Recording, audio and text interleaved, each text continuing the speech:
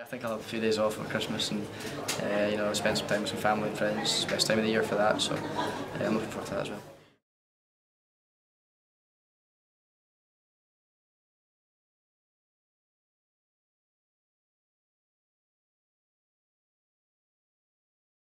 It was awesome to do that in doubles. Yeah, still a couple of singles titles that I could get, so that'd be awesome if I could do that as well.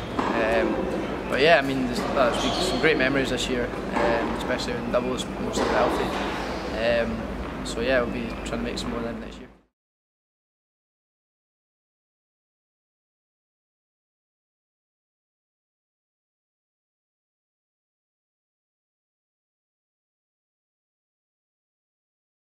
I think the doubles at Wimbledon again this year was probably up there.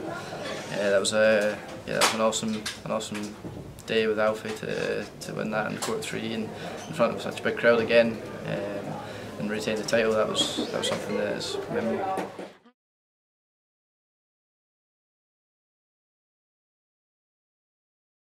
I think I'll have a few days off for Christmas and you know, spend some time with some family and friends. It's the best time of the year for that, so I'm looking forward to that as well.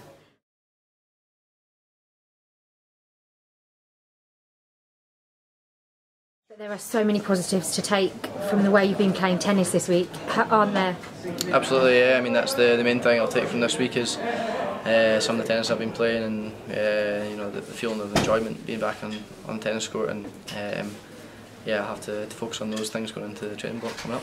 What are your hopes for 2018? To be honest, just to play some tennis like I've played this week, to go out there and enjoy it and you know, be positive and hopefully continue the progression that me and Alfie are making as a doubles team, and hopefully see more finals, all British finals that we have today.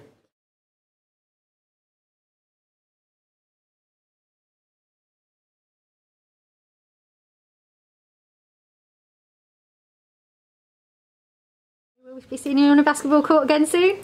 Yeah, I think not next weekend, the weekend after. I've got a couple of games, so looking forward to that. I've missed it the last 3 weeks, so yeah, get my basketball hat on and try and see what I can do out there in that court.